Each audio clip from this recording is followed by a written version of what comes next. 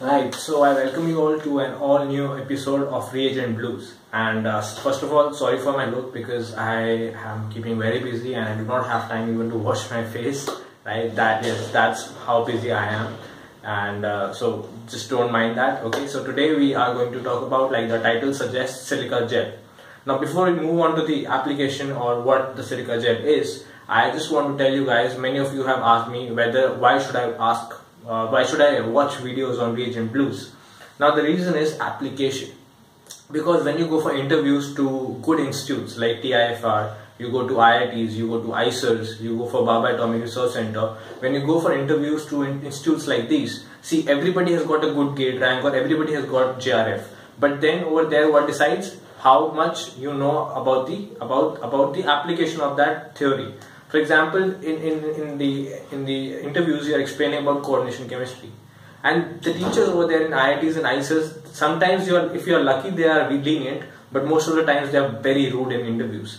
So they will like, ठीक है भाई, coordination chemistry तो समझा दी, application क्या है उस चीज की? They will be direct, very rude, okay? And so then to answer that, you have to know the application. See, that is what the difference is between engineers and people working in basic sciences. Engineers are working on applications, and whereas people working on basic sciences are working on theory, right? But if you have some knowledge about the application as well, that puts you at a greater level than engineers, right? So then that is a big advantage for you. Now coming on to Silica Gel. So Silica Gel is a compound which has a wide variety of applications. You might have seen in a lot of food, not in food, but you might have seen silica packets, a lot of silica packets everywhere, and they would have written in teeny tiny small letters that silica, do not eat, right? You would have seen small packets on which silica would have been written. So generally, silica is a solid desiccant. A desiccant is a drying agent, right? So if I write the spelling of desiccant, it's D-E-S-S-I-C-A-N-T, desiccant. So it is a solid desiccant, and desiccant is basically a drying agent. It is used to absorb moisture. So in conditions or in for example in food, when you are supplying packaged food, and in food you have the food is water sensitive or air sensitive, moisture sensitive, then you add silica to it. Okay, and like the name suggests, Silica Gel, it is not actually a gel, it is actually a solid material, right? So do not confuse yourself that it is liquid or it's gel like structure. It's not gel like, it's a perfect solid. Now this is about its application in food industry and for absorbing humidity. But what about in chemistry laboratories? How is it useful in chemistry laboratories? Now, I was introduced to this Silica Gel in my masters when I was working in my laboratory, and thankfully my guide had ordered Silica Gel. And now what does the Silica Gel do is, and unfortunately I have not seen this Silica Gel being used in many laboratories. So we have a round bottom flask, okay? On that we have a reflux condenser, okay? So there's a reflux condenser, and over that we have a thing which is called as a guard tube.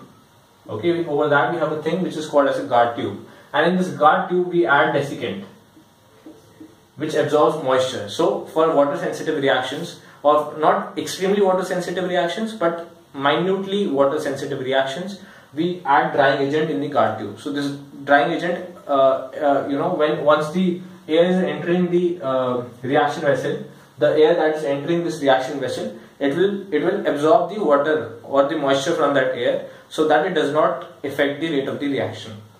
So that is what is the role of the guard tube, and in the guard tube we add a desiccant, that is a drying agent. So in most of the laboratories you will see calcium chloride as the desiccant, CaCl2. It is a white color solid which is used as a desiccant.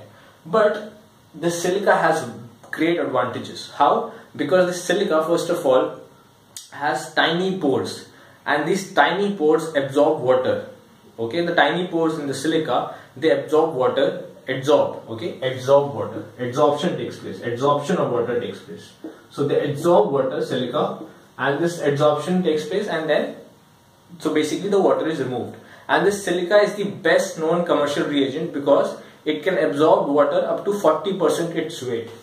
It can absorb water up to 40% of its weight, and it is the best known commercial desiccant. That is why in the industry, in food industry and all other major industries, silica is used as a desiccant over all the other desiccants like calcium chloride, calcium sulfate, sodium carbonate, all these over all these desiccants, silica is used. So I was surprised that in many laboratories it is not used. And see, the advantage about silica, the best part about it is that I am going to tell you, is that it changes color.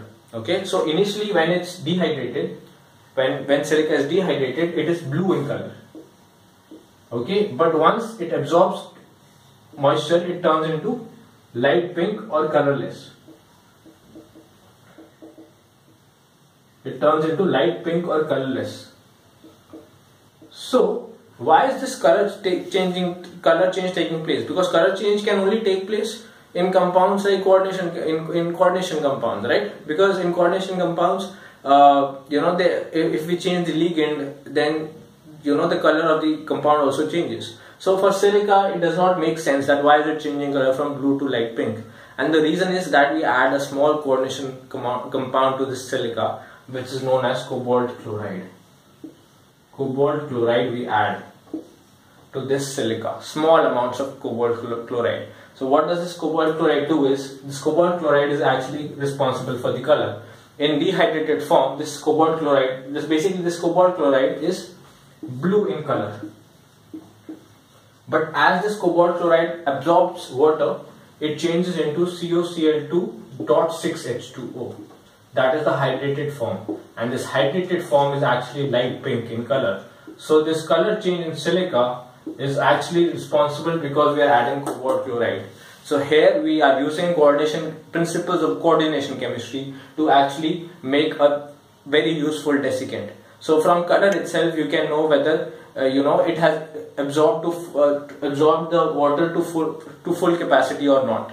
If it has absorbed water to the full capacity, then you can change the desiccant. For calcium chloride, there is no way to know that all the water is absorbed or not, or whether this desiccant is useful or not. But for silica, you can make out by the color change. As soon as it starts to lose the blue color and starts to turn colorless or pink, you know that yes, it has absorbed to its full capacity, and you need to change the desiccant now. Another important principle of chemistry where we are using here is this adsorption that takes place in silica is physiosorption. Okay, it's physiosorption, not chemiosorption, physiosorption. That is, no chemical reaction is taking place. The water is being held by the silica with the help of van der Waals forces. Now what that does is, once the silica is used and that it becomes colorless, you just keep it in oven for some time, microwave or oven, whatever you like to call it. You keep it in microwave or oven for some time, for about an hour, and the silica will be regenerated back to the blue color, and you can reuse it. So these are the two principles. So in chemiosorption, if chemiosorption takes place, there's a chemical reaction taking place. But because there's a physiosorption taking place, that is, weak van der Waals interactions are taking place between the silica and the water molecules. Because of this, what you can do is you can easily lose the water molecules by just heating it in an oven. So once you heat it in the oven, it changes from colorless to blue, because this cobalt chloride .6H2O converts back to CoCl2 on heating. So it converts the color of silica, returns back to the blue color. Then you can again reuse this silica.